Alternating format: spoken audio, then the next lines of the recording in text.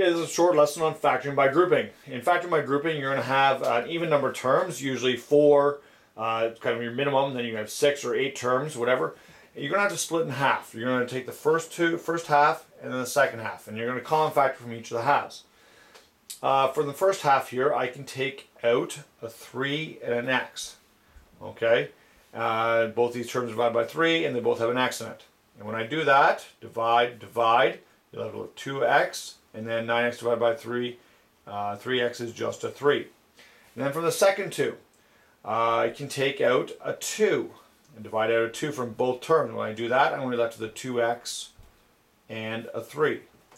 Now both these brackets need to be the same.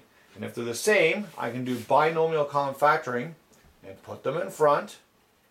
And then you'd have your leftovers when you divide both things by 2x plus 3 being 3x plus 2 in your second set of brackets. So if both brackets are the same, you can put it in front, then you have your leftovers making up the second bracket. Okay? Second example. Again, split in half. First half, what can I take out? I can take out a 5 and an x. And then I'm left with 2x, and this time it'll be 2x minus 3. And then from the second 2, let's see, what can I take out? I can take out a negative 1, and that would give me a positive 2x, divide, minus 3. Again, both these brackets need to be the same. And if they're both the same, you can put it in front. And then your leftovers make up the second bracket. Okay, very short lesson on factoring by grouping. Thank you very much.